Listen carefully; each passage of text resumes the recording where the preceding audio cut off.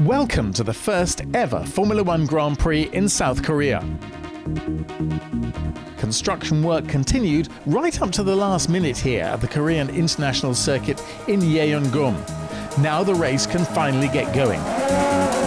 Right after the start comes the first key corner, a double left-hander, which is critical to the car's speed on the long straight that follows. The circuit in the southwest of the peninsula ranks as one of the more demanding on the calendar, on paper at least. 18 corners and 2 long straights give good reason to hope for lots of exciting overtaking, for example here, breaking down into turn 3. The challenge for the engineers is to find the right aerodynamic setup. Less downforce and thus more speed are what's required here in the first sector.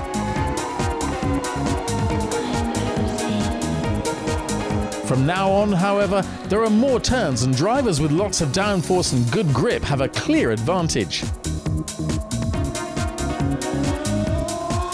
Next comes an ultra-fast right-left combination. Here, as the crowds watch on, driving skill and the right setup are an absolute must. Exactly what that should be, however, is something the teams will not know until first practice. The Korean International Circuit is part permanent racetrack and part street circuit. Like in Monaco and Valencia, this part leads past residential complexes and the harbour, with lots of golf courses and businesses alongside the track. The organisers have made every effort not to be outdone in any way by the other spectacular circuits in Asia.